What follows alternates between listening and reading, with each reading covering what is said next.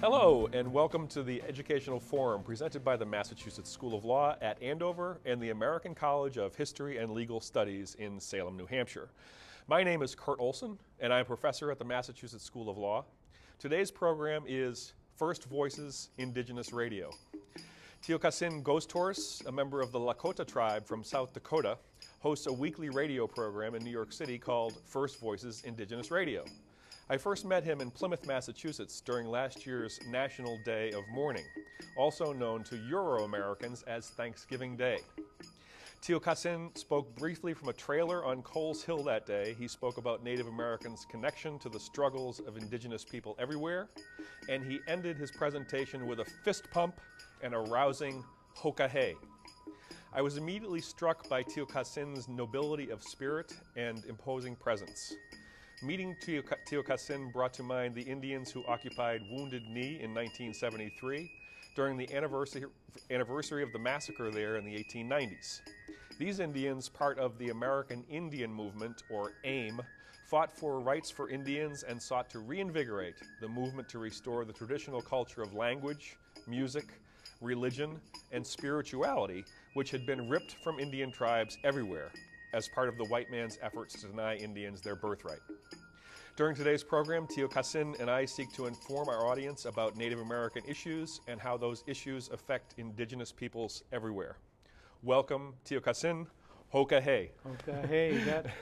Thank you very much, Kurt, for inviting me to this program, Educational Forum. Educational Forum, correct. And yep. I just want to say, to all the listeners out there, you may hear something that you disagree with, but, sometimes it has to be that way. I'm right. not trying to offend anybody, but also hoka hey means let's have some action. Mm-hmm. That's what it really means. Let's get going. Right. So you're actually trying to motivate people to do something. And I guess that sort of leads into the first question that's a part of my introduction. You're a radio host of a radio program in New York City, and yet you hail from South Dakota originally. Can you tell me something about the process, what brought you there? Well, the process is a long process, of course, but it began when I was a childhood. I won't go through that, but I'll go through where I used to work with the state legislature of Washington in the data information services there for the state senate and the House chambers and whatnot. And being a computer programmer and just basically following orders to get data out so somebody else could speak about it.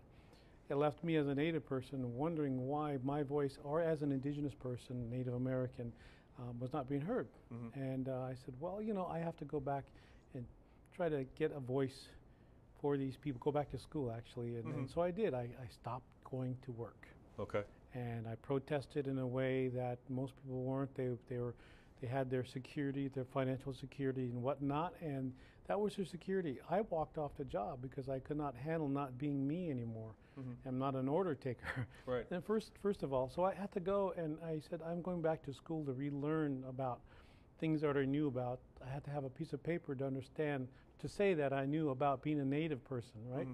Right. So I went back to get the piece of paper. Now, I understand from conversations that we've had that you also you were, I guess, ripped out of your own background in terms of you were on the reservation, I assume, when you were a young child, and you were taken away to a boarding school, and that's fairly typical of people of your generation, correct? It's typical. Most people thought this happened in the early first half of the 19th century, right? Or excuse me, 1900s. Mm-hmm. It happened up until 1988 and continues in more of a legal way with the Indian Child Welfare Act, where a lot of Native children are adopted, fostered out, or just plain taken away from the parents because of the economic plight of most Native people in the West, where I'm from, in South Dakota. Whereas we are non-casino tribes in a sense that we are held under the stigma that we are rich as Native people because Native people have tribes. Have casinos, but we as one are the poorest people in the Western Hemisphere behind the people of Haiti only. And as a young child, part of the government policy was to take the children away to teach them, acculturate them into another society of America. Basically, the motto was, and still stands somewhat in my mind, that to kill the Indian and save the man is the policy, so that we don't retain culture, we don't speak our language, we don't think differently than what Americans are taught, mainly by their educational methods and also a disconnection to the land. I think that's the main theme about why natives become American is that we will leave the land so the rest of America can be had as private property. Right. I know that I think it was Red Cloud, who was a chief, I'm not sure of your tribe or not, but Red Cloud, who said that the white man has made us many promises, and only one has he kept, and that is he promised that he would take our land, and he took our land. I mean, and that continued. I mean, that was part of the reason for the American Indian movement gaining strength in the 70s, right? Was because even though they had said, okay, this is your reservation, this is where you can stay, they recognized there are a lot of minerals and various other, valuable things on the land, so we're going to take more. I mean, in that time of the 50s and 60s when the multinational, in that case international, extraction corporations were coming onto land and doing exploration, exploratory drilling holes, and they discovered uranium and oil and gold and coal and all the precious minerals and reserves of energy that are on that America's worst lands that we were driven to or relocated to. Well, it was more than just that. It was of course, we attacked the culture first. We tell the kids that it's not good to be a native or an Indian. So that's drilled into the people. Then we become welfare state people, that we look to the handouts of America and the good people of America to help us along. And then we lose face because we weren't beggars in the first place or thieves. It goes against our philosophies of life to be that. We always shared. We were fiercely self-sufficient as people.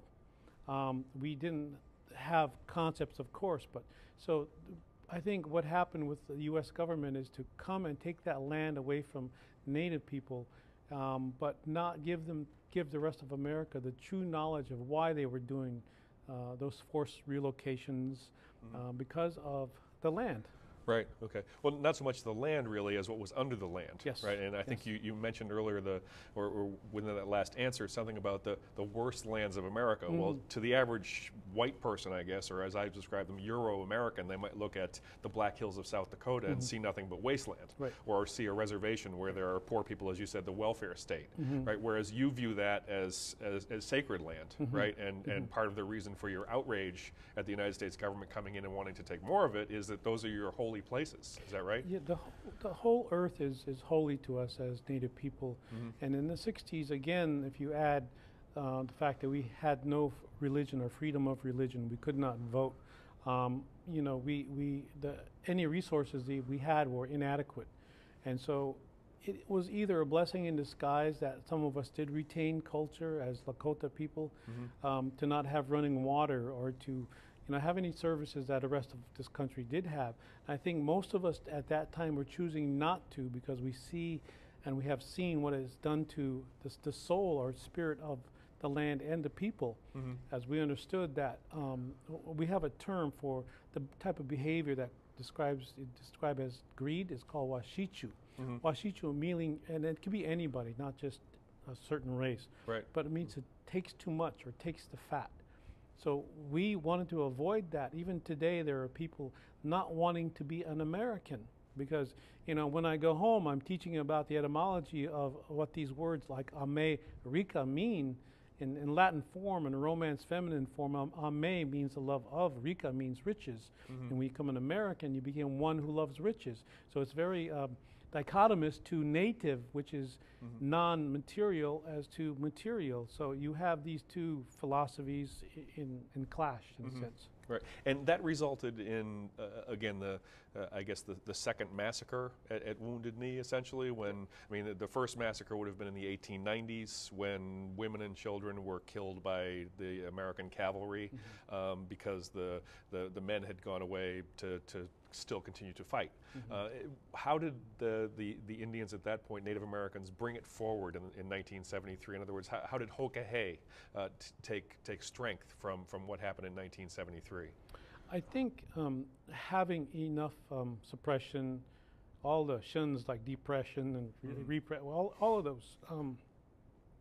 American Indian movement, as far as I know the history of it, was started in the urban cities of Minneapolis, where a lot of Native men, women, and children were being found on the streets and being beat up. And, although there was a black movement going on, the Native person was left out of the picture, you know. And so the government, using the policy of out of sight, out of mind, basically applied that to Native people and did not bring into light for the rest of America, who really believed, as the rest of the world believed at the time, that all the Native people were killed off. So there was really no Native people left. You didn't live in teepees, so there's no more Indians. Right. But yet that remained strong, and especially that north central part of this country. And so they came out of the cities and the barrios and the ghettos and saying that we can't be treated like this anymore. It's our turn to stand up. And so that's when they gathered. They had Western educated Native people like myself, but also people who were trying to go back and find their heritage and culture. And then there was those of us on the reservation who had our culture and language, who joined forces with the educated people, and then out of that came the new Native person who was, you know, a prototype basically, who could include Western reasoning and educational processes along with the old way of doing things as Native people, and combine that, and that's where the American Indian movement came out. There's so much I want to talk about. Can we make this a 3-hour show? No. Before we get to the second hour, though, something that my 12-year-old daughter asked me when I described some of these issues, it was, how is it that, you know, I think you talked about, you know, the theft of your land. You talked about how you were indoctrinated and your language was taken away from you, and your religion and your spirituality and all of those things were taken away from the white man's culture. What her response was, well, how can that happen? What about the Constitution? I mean, how is it that, I mean, obviously we're in a law school setting here, so the Constitution is important. Why is it, do you think, that the Constitution doesn't apply to Native Americans? I think because and originally the truth is that the Constitution does come from the Iroquois Confederacy. It does come, and the U.S. Congress acknowledged that not long ago, that it does indeed influenced by and you find out Franklin and Jefferson did go and spend at least 30 years before and learned the Mohawk jargon, the Mohegan jargon, all the Iroquois jargon of trade, and learned and sat with their councils and studied, and like, wow, these people had equality, men and women. And they said, how could, and at that time there were a few million. There wasn't just 100,000 or so. There were millions of Native people across this land that lived the same way, the same principles. So it was not just the Iroquois, but the Constitution was in this part in Philadelphia in the Northeast, so that's where they talk about. In fact, Jake Swamp and Tom Porter, who are traditional chiefs this day of the Iroquois Confederacy, have those stories that are not written into history books. They may be referenced, but when the Iroquois chiefs were asked to come to the Freedom Hall, Independence Hall in Philadelphia, they were put upstairs. And whenever the Continental Congress had deliberations, they would go upstairs and ask the Native people, what did you do when you got to this part? And the thing that we don't hear is that these chiefs were locked into the upstairs. They were only brought food and questions. And we don't hear the other part of, you know, how the founding fathers actually excluded the Native people. Well, that's a mindset, because this country needed an enemy. And the women and children, well, they were property of the rich white males, and they couldn't vote. And the black man was property also, so they couldn't vote. Women belonged, poor white people belonged as serfs or serfdom in that thinking of it, and they were property. They couldn't vote. They didn't have power. But then you had millions upon millions of Native people. Let's not let them vote. Let's not let them vote, because that means there's going to be power here. So from that time, we were mentioned as far as being governed by commerce, and that the United States did have say in what they traded with other countries and whatnot. And that's in the Constitution. And with the Indian tribes, right. Yeah. And so they mentioned Indian nations within, and that was about it. And today that's still true, but as far as giving us freedom of religion, communal property, which we were used to sharing, that did not fit privatization and ownership, and monarchy especially, because as you see, this country still adores the King and Queen of England, yet it's a country that's not supposed to be upon those principles where everybody is inalienable and is treated equally. Well, it's not true with Native peoples even today. When you are an living evidence of that Constitution and the crimes committed against Native people such as myself, and knowing that, and being able to understand the inequalities, well, that's not going to be listened to because that's the enemy talking to them. So for your 12-year-old, I say, you know, look at what you're reaping as an American. And you really think in as ownership terms, you think about all Americans, any American, foreigners who come here want a piece of the American pie. Metaphorically, I say, if you want a piece of the American pie, just don't forget who owns the bakery. In terms of who owns the bakery and how these stories are told going forward, one of the things I studied in college was Greek and Latin languages, and this whole notion of the oral tradition.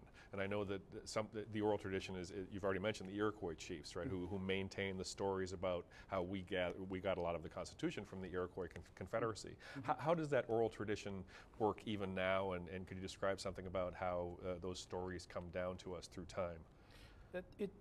It doesn't work very well nowadays because in a sense they're in my nation, the Lakota, the Sioux. There is an old language, old Lakota, and then there's a new Lakota. The new Lakota tends to objectify a lot more. In other words, there's an ownership or possession of things. So that breaks down a relational sense of being with the younger children. They see what they want on TV, and that's what they're going to get. Instead of sharing what they see on TV, that belongs to them in individuality. So when you break down, originally the I and me, that did not exist in Lakota, the words for it. Right. I'm sorry, let me repeat that if you would. I and me, so the whole notion of possession or myself has no meaning for Lakota people, correct? It does now, right? But back then, you know, the I and me was just non-existent. We didn't have the word. The old Lakota. The new Lakota referenced I and me first and foremost. So when we're speaking English, that's what we tend to do is I and me. And possessive in that sense. Okay. So there are really two different branches of the Lakota language at this point, though the branch that has been, I guess, infected by various English concepts, and the one that still maintains the traditional heritage? Yes, and I know this may offend some people, but there is some time in the 1800s when, because of our prophecies, and our prophecies are basically 2,500 years before we even had the inkling of what a white man was, in that sense, that we prophesied that these things would happen to us, and at that time we would have to bring out the sacred language. Now, a sacred language is meant that you and I, as native people, if that would be, we taught common, but when we saw the enemy coming, we had to have sort of a code between us to protect us. So when we were captured or whatnot, in that sense, that we would use this code language. Well, that was sort of a sacred thing to us. We had, as commoners, in a sense, had to use sacred language to protect our spirit, so that remains intact. And the irony of it is, Kurt, is that we use that seed, that heritage of being sacred as human beings, so that we can help the enemy who is trying to take from us. So in a sense, doing this this TV program, not radio, this TV program is that we are actually helping those who would see, because we know that we are people of earth, and that someday we would have to come together. And Crazy Horse said that when there will come a time when I look into your eyes and I see the center of the universe, and when you're at that place within you, I too will be at that place, and there will be peace between our peoples. That's paraphrasing what Crazy Horse said. Right. And that time is now because of what is happening to Earth, our mother. Yeah, right? And so in that way, we recognize beyond history, beyond labels and cultures and religions, that our energy as you and I, as beings, is the same. And that's the message that we're trying to pass along, because that spirit cannot be controlled by those same religions or politics or, you know, economics or whatever. That cannot be, because we all go to the same place when it's done, finished, right? Right. So. You gave me a certain posture, a picture of yourself looking like this, and I think that's tied into what you just said about how well, actually Lakota, and you mentioned the term Sioux, which you seem to bristle at. You take a little bit of offense at the term I Sioux. bristle at everything. Okay, yes. good. That's what I'm looking forward to. Let's hoke a hay. So why is it that there is that distinction between, on the one hand, the Lakota who are trying to reach out to their enemies and show them that we are all part of the same essential, I guess, force, right? And at the same time, there is this feeling that, well, you know, we don't like the term Sioux. That's a label that you on the outside have applied to us. Yeah, Sioux is a derivative of a language of Nadewa Sioux, which recognized that it really meant Nadewa Sioux in an Ojibwa language, and as far as I know, meant the ones hard to find in the grass, because in the prairie they were tall grass, 6 foot tall grass, and then we were hard to find. And when you take part of that Nadewa Sioux, not Nadea off, there's Sioux, and that essentially meant enemy. And so when the French came down a river, they couldn't repeat what the Chippewa were saying, so Ojibwa, and so that's where Chippewa comes from, by the way. Okay. Just like Cherokee comes from Chalagi. Oh. So because Jefferson could not say Chalagi, he said Cherokee. Cherokee. That's what he heard. But anyway, so when they came down the river, they could not say Nadewa Sioux, but they heard Sioux. So they start using it, and that's when the government said, oh, we're going to use Sioux because it means enemy, and we have to make them enemy, as I presented before. Millions of Native people, they can't vote, let's make them the enemy. Right. And so that, and Lakota merely means peaceful ones. People come together and make friends with everybody, all life, not just humans. Okay. So even though you say that you bristle at everything, the truth is that you would reach out to your enemies and show them that there is a better way for us all to live together. In a sense, this means what is above is also below. It's also signifying that we have, our thought process comes from our heart as this nasula that would be called brain in English. We don't have that concept of a brain, but it is the thought process which creates, and so we know that creation comes from a thought process. This merely means seed of the heart. Nasula means seed of the heart. So all of our process comes from the center, as all indigenous peoples around the world have, even your people in the original sense of being indigenous, come from that. Actually, that probably would bring us back to the audience. You say that you may have offended people before by something you might have said, but as you've pointed out, indigenous peoples exist all over the world, and part of the reason for your radio show is to reach out to, whether it's I think you said Maori in New Zealand, or the indigenous peoples in Australia, but I think you also pointed out that in Europe there are many indigenous people, all of whom are threatened by extinction, correct? Exactly. About 71 different European tribes, I guess you would say, in that sense, European peoples who are losing their language just as fast as anybody else in the world as indigenous. There are approximately 350 million indigenous peoples out of, almost 8 billion people. All of those peoples are indigenous, live on 71% of the land that's still pristine in the world, and that has clean water and clean air and clean land.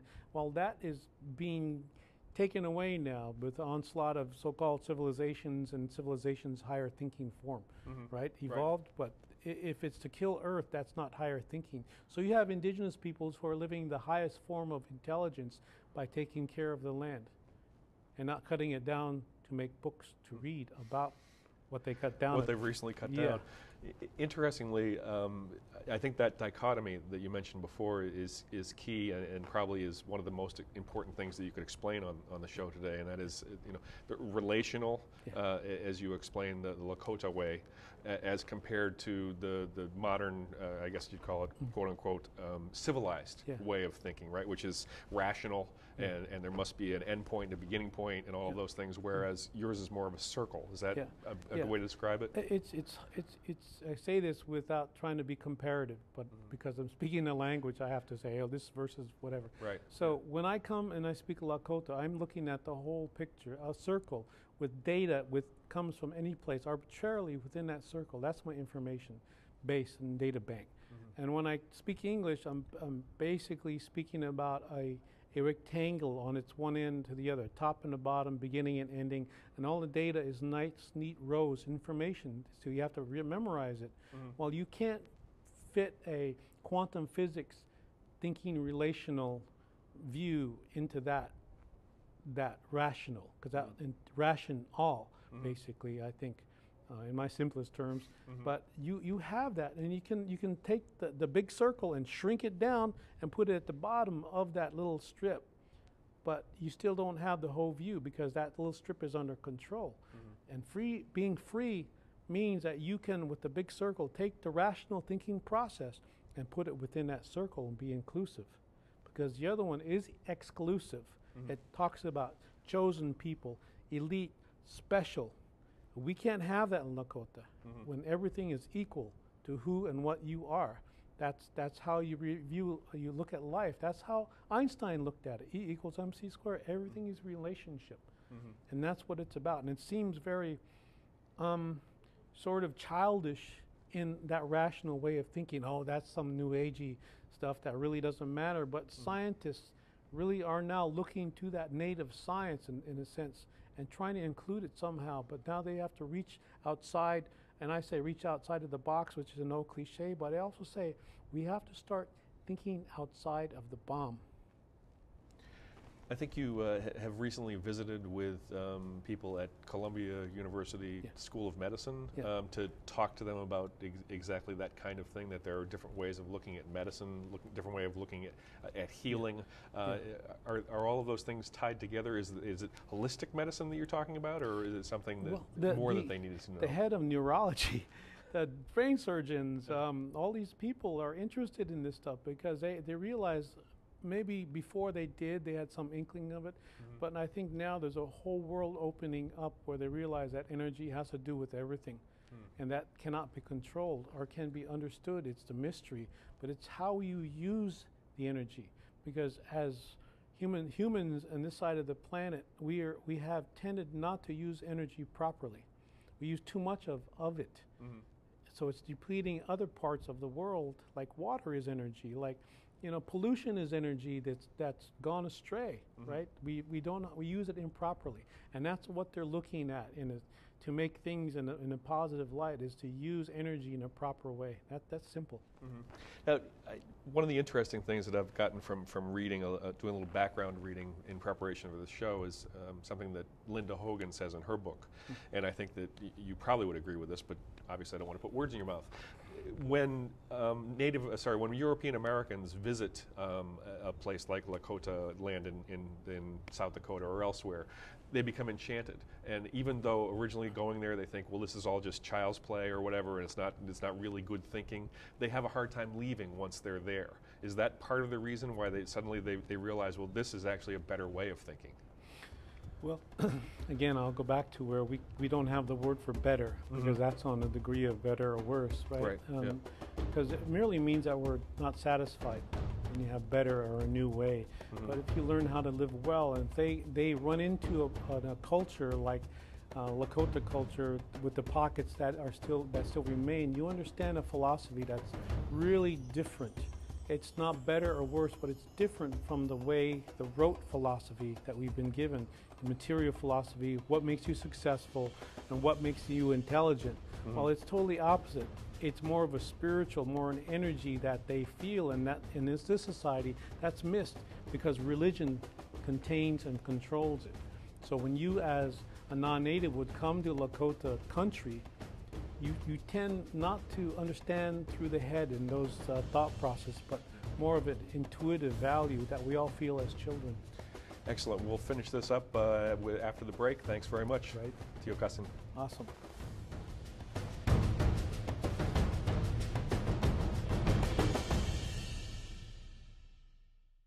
At the new American College of History and Legal Study in Salem, New Hampshire, you can finish your bachelor's degree affordably and get on the fast track to law school. We teach American history, and you'll receive a rigorous education at a very low cost. The small day and evening classes allow you to interact closely with the distinguished faculty. At the American College of History and Legal Studies, professors don't lecture. Through the discussion method of teaching, you'll be engaged in the issues raised in class. You'll learn to be a critical thinker, a better writer, and a polished public speaker. And you'll be able to compete with anybody in today's competitive marketplace. You can also get on the fast track to law school. Qualified students gain early admission into the Massachusetts School of Law. The new American College of History and Legal Studies offers the junior and senior years of undergraduate education. To finish your bachelor's degree, with the opportunity to start your law degree early, call or visit today. Massachusetts School of Law. Legal education that is practical, accessible, affordable, and enjoyable. Offering flexible day and evening classes, full or part-time studies, where candidates are assessed not on the LSAT, but their academic and other accomplishments, providing more professional skills training than any other law school in New England. Massachusetts School of Law. Visit us at mslaw.edu, training students to become successful lawyers and advocates, not just legal scholars. Can you tell which of these children was not born free? Can you tell which of these children was not born equal?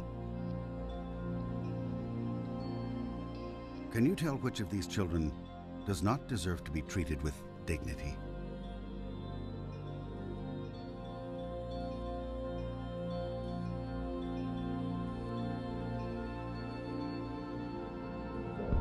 We can't either.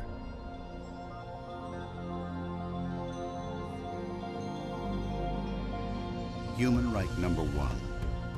We are all born free and equal.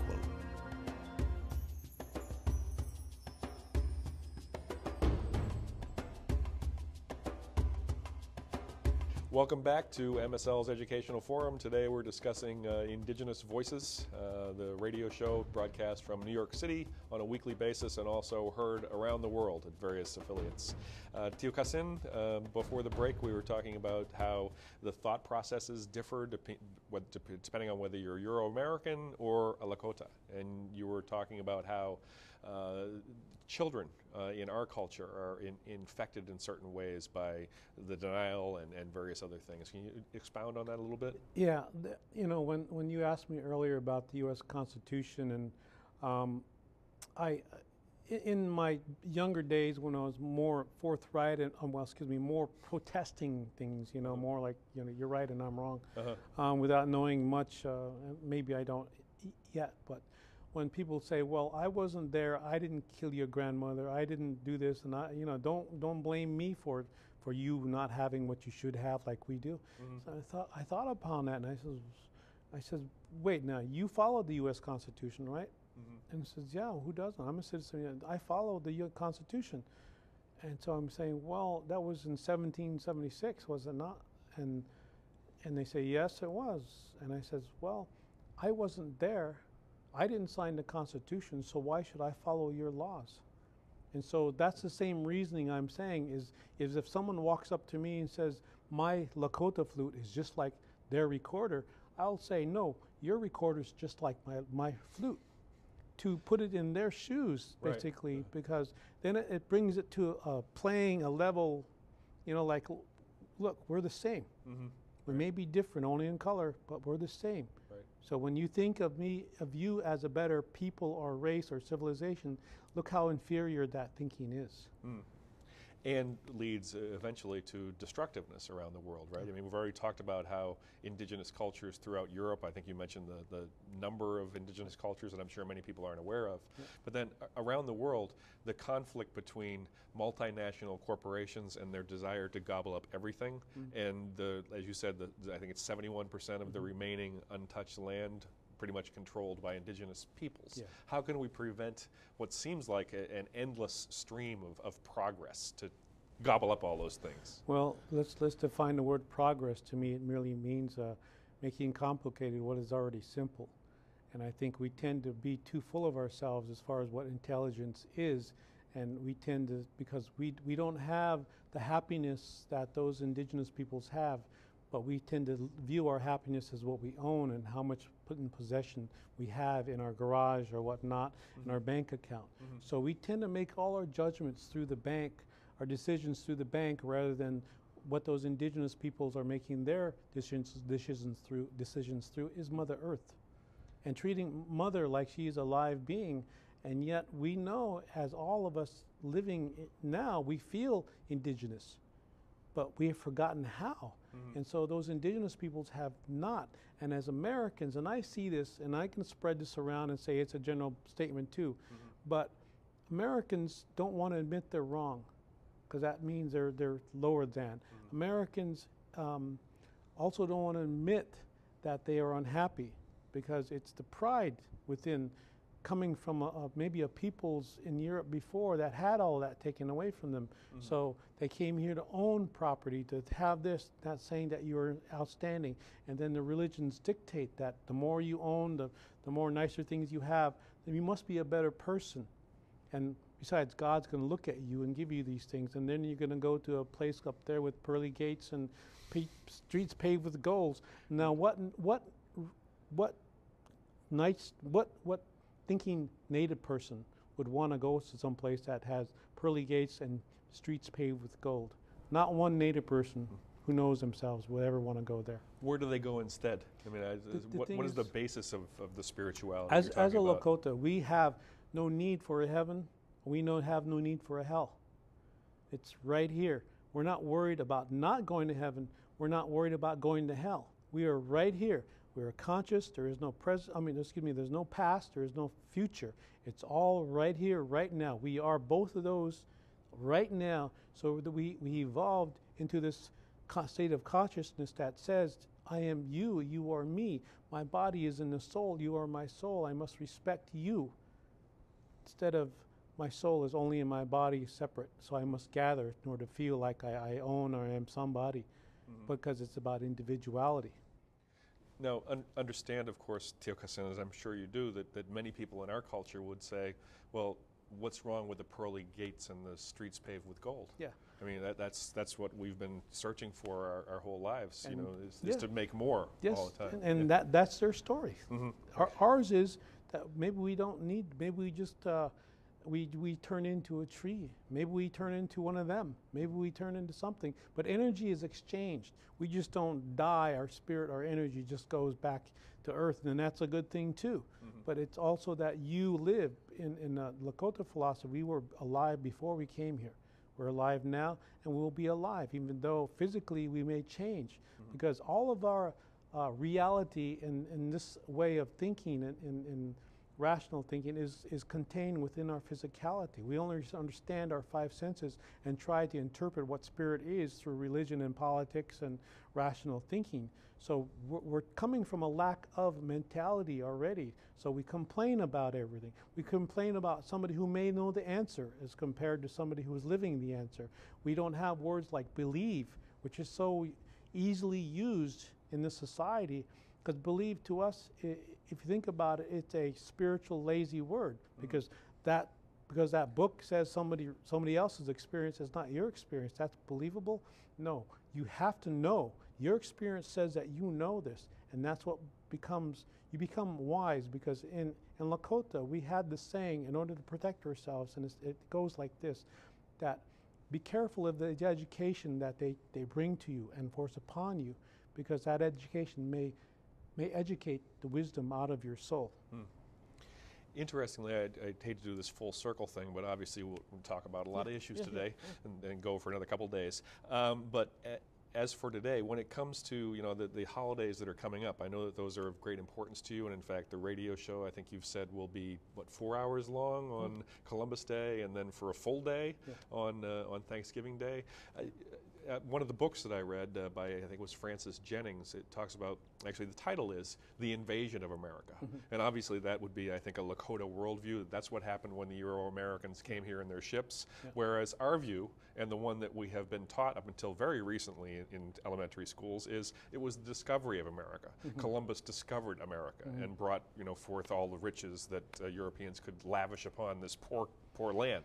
Right? How are those two different, and why do you view it as the invasion of America? Well, it was the first World War to us. It was the first time we had contact, and they had money in their eyes, or that value that was new to us, because we gave all the time. Our number one value is generosity. And so they came and they took advantage of that generosity with greed. And when you come from a land that's divided up among kingdoms and serfdoms and whatnot, and you don't have, you're going to always want. And that's what it is. And in our culture, we don't have the word for want. So we don't need it. If you're in a sharing culture, you don't have the word for want. You always like, what can I give? So, and not rather than what I can have or take. So that you say we don't need a word for ownership. So when Columbus discovered, we actually had the view from the shore. That they came here, we saw them, and we saw that they were poor of spirit. We helped. And this is the stories of Taino who are still alive, the Arawak who are still alive, that the history books say are dead and gone. These people are speaking Taino in New York City. And they became multiracial, but they are still speaking that language, and their stories are passed on. So when the onslaught of discovery came to us, people forget that Europe's Renaissance was based on the resources and the gold they took from here. And so when you have a people who are lacking in kingdom and serfdoms, and now all of a sudden they're going to hold that above everybody else and say, look, we're not poor anymore, we're somebody now because we have material, just like that king who ruled us. So therefore the domination, dominate, which is a Latin word which comes, it really describes domo. Domo has 7 meanings, and that's where freedom comes from. So we don't say freedom, we say free. So when we're thinking about Columbus and a mentality, it's like a virus. And we have to protect ourselves from thinking and being with the virus by ownership, by war, which we don't have in our language. Now, all the stories that are made up about Indians only started when Columbus got here, and he supposedly named us Indians, but I don't think so. But the history of Indians only started with the history of this country, because before that, no one wants to talk about that we are older than America. And there was another way of thinking here that still lies here and still here. And people don't want to talk about that because it's a new and better way, which for us as Native people, as evidenced, we are not in a better way or better state. We are in, actually, if we compare it, in a worse state. But spiritually, we are in a strong state because we are resilient. We aren't resistant to what they are calling themselves as the power, because it's ruled by greed and war. It's a very much thing. Obviously, I think what enters into this discussion a lot from the standpoint of Euro-Americans is that, hey, well, what about progress? I mean, haven't we done so much to this country that we know was never even possible before when the Indians, ruled the 50 states? I mean, now we have paved roads, and we have huge and impressive buildings, and we have statues, and we have all of the things that make life good. Well, yeah. The roads, millions of, the biggest oil spill in the world happened in America. It's on roads and pavement and everything. That's the biggest oil spill. Look what it's doing to the land. People think because it's inanimate and it's not moving anywhere, that those so-called dinosaurs aren't going to, get back at us. Well, look what's happening. The land's getting worse. In my time, coming from having no running water, clean water, having no just electricity. Not Yeah, just not running. Right. Having clean water, having clean air, having clean gardens that long before it was organic, growing up in a clean way, and giving thanks for everything all the time, to saying, well, you can't live that way, you have to live in cluster housing, and we'll provide running water for you. But then, because they took the land away, or we removed from those places that we lived, they took over and they mined and they polluted the water that we were getting in those running water taps. So I don't know if it's a better way. I don't know if to say that, is it a better way to go bomb other people because they threaten you? So you have the atomic bombs going on, that mentality that we've all been living with now, whether or not we're going to exterminate ourselves. I don't think it's going to be by the bomb. I think it's because we don't know how to treat Earth anymore. That's the ultimate. We're not ever going to save ourselves, because salvation point mentality says it's got to come from someplace out there and not within. So we can't have a savior or a UFO coming down to save us at the last minute, because that's not going to happen, because that implies that there will only be a chosen one, which cannot be either within Lakota philosophy, that because we are responsible for each other. part of the Euro-American myth is based on the fact that they had two things to enable them to control the native population. First of all, they had better armaments, weaponry, and whatnot that you had no access to. And secondly, they had the power of the word. It was that propaganda message that they were able to put out there, whether it was calling themselves civilized and your people barbarians or savages or heathens or whatever it happens to be. How was it that you have been able to maintain your language despite their efforts to indoctrinate you into the dominant culture, and yet it seems like they still control the words, whether it's this indigenous culture or indigenous cultures around the world? About 3 years ago, I was interviewing some Brazilian indigenous peoples who came and had the regalia, and after the radio program, I took them to Wall Street, and we stood under George Washington, and they were speaking their language through Portuguese, who were interpreted into English so I could understand. Right. And I asked them the question, so what do you think about all this? You know, most people think that this is civilization, this is it, this is where man's gonna, you know, we should be thinking like Americans. And they had it interpreted, they thought about it for a while, and they put their hands out and they felt the ground and the earth, you know, some science fiction thing really. And they were doing this, and they stopped and they talked to each other, and then one came forward and he said in my name, and then he spoke in his language, which he said, it's all temporary. This is all temporary. It's only going to be here for a few more years, and it's all going to go, because our mother is going to correct it. So that's metaphorically, it's not going to be here, because if I say, okay, if I can be comparative in cultures, I am in a society of Mickey Mouse and McDonald's, and that's not a culture compared to Lakota. When we've been here before 10,000, before 20, 30, 40, 50, 100,000 years ago.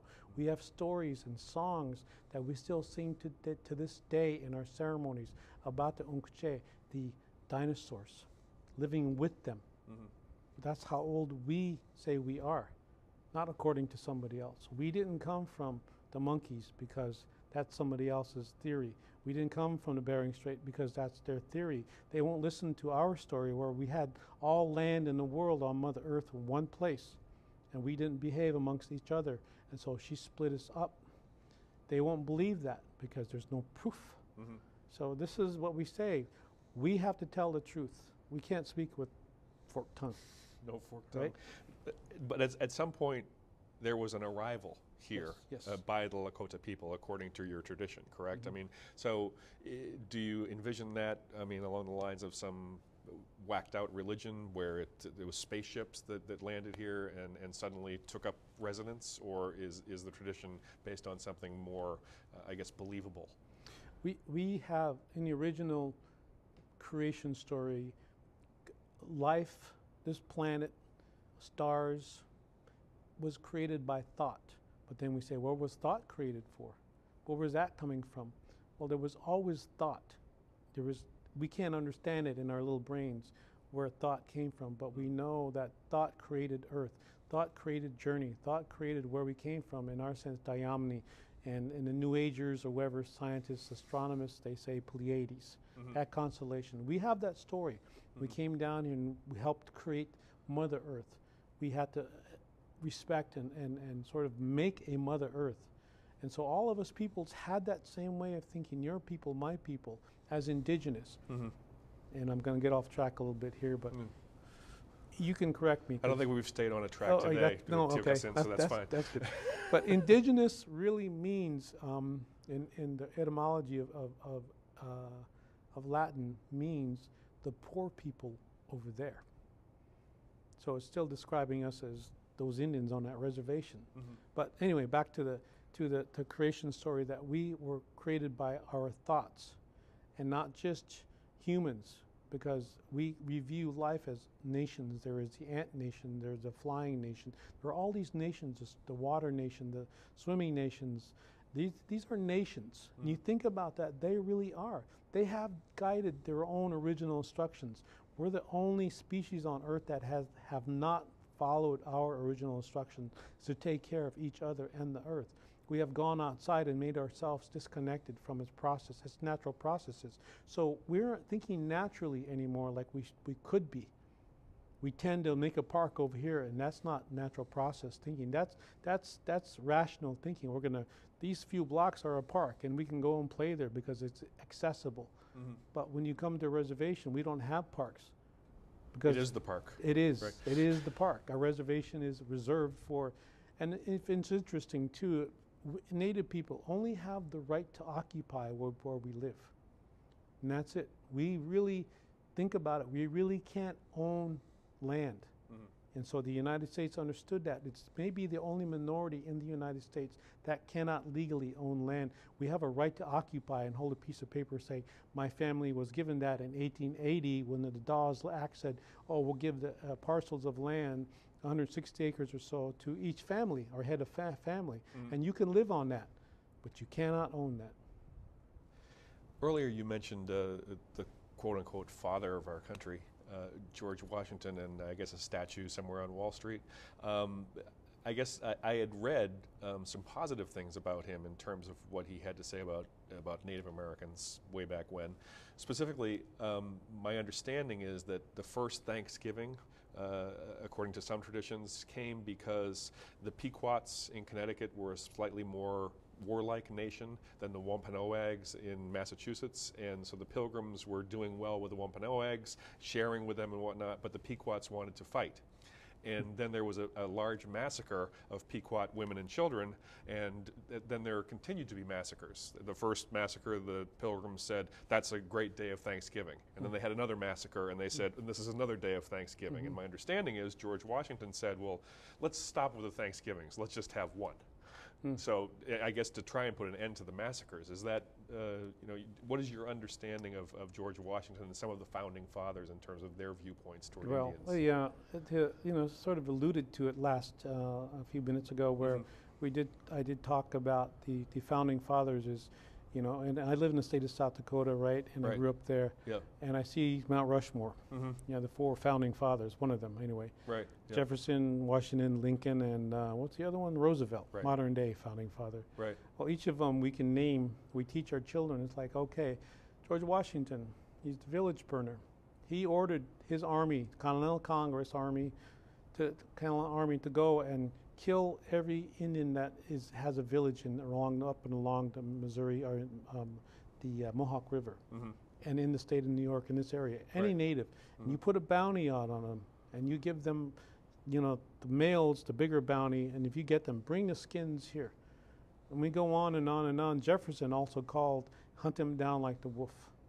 He excluded Native people as he was stealing the words from the Iroquois people.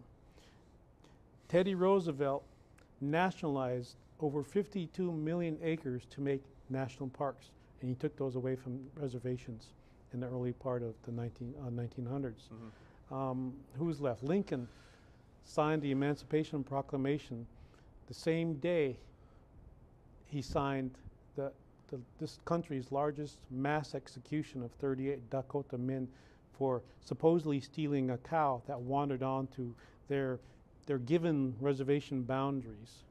And then the Dakota said, oh, we're sorry, we didn't know, it didn't have a brand, and we thought it was on our own, we were hungry, we were starving at the time. Mm-hmm. So the Native people gathered about 40 other skinny cattle as well, mm-hmm. and gave it to the one farmer. That one farmer wanted justice. He says, I want the man, I don't want the cows. Mm-hmm. So all of them said, I am guilty. So the army came down, and that's when that sort of war came along. And in the end, over 500 were indicted. So Lincoln signed, well, let's only hang 38 of them. They all hung at the same time in Mankato, Minnesota. So these are, the ideas that people are holding up as, well, forget about what we did to the Indians or the Native people. Mm-hmm. Let's hold what this freedom and caring for loving our fellow men is based upon. Mm-hmm. But let's not talk about the tree roots people. Let's talk about what we can change as far as grassroots movements is concerned. We're not concerned about having a graveyard still under the U.S. Capitol building with the Lenape bones, the graveyard still on that hill of where the U.S. Capitol building. Let's not talk about that. Mm-hmm. This was a burial mound sacred to the Indians. It's still there. It's proven. It's still there. So people want proof. Anything I say can be picked up in a book. We're beginning to run short of time, so I guess you know, I feel that we can learn a lot from your culture, and I mean, just myself, I guess from the personal standpoint, one of the reasons that I moved into quote-unquote farming country was I wanted to bring my children back into contact with the earth and living things around them, and to tell you the truth, I've been an abject failure because they want to maintain that connection to the culture, you know, whether it's iPods or TV sets or video games or whatever it happens to be. I have the hardest time just getting them outside. I mean, is there a way that we can make this as accessible as it seems to be, you know, as part of our conversation, the whole relational notion that we're all part of something bigger than ourselves? You know, it all through the program, people would probably view this, oh, that's another one of those angry Indians, right? And we disagree with him. But the thing is, see, that to know technology as we are using it in a proper manner, because it's spoiling us. So what do? We don't cut back on it. We view it differently. One thing that can change, I can give you all the information, but if I change your heart, I can have influence and change. But if I give you information, no one's going to change, because that's what I can and cannot have and have nots. So when you come to the children, when you view technology, I was taught to view this light here, this television, this thing, these microphones, as having magic in them. And that any time the Creator can take that magic away because you're misusing it. So we base this society, this culture, on a light switch. You turn it off, whatever people think is culture is not going to work anymore. What do you have left? You have Earth. And guess who's still trying to live with Earth? Is those indigenous peoples all over the world, including the peoples that you come from. The farmers in Kansas, they understand a lot more than those people who grew up only among humans and having domesticated animals, right, in the city. In fact, there was a report a few months ago that there are more domesticated animals in the United States now than there are wild animals. So, you know, we have to start looking at those things that you and I probably never thought would ever happen because of our privilege as Americans. So, as the indigenous cultures become extinct, so become many of the species on Earth, correct? I mean, there is that connection between those two things. Just as sort of a parting thought, I know you've talked about these stones, and I think I might have mentioned to you that Crazy Horse is alleged to have said to his people when he knew that he would be taking part in his last battle, I will return to you as a black stone. Can you connect us in some way to those stones in Brazil, I think you may have said, or South America, Central America?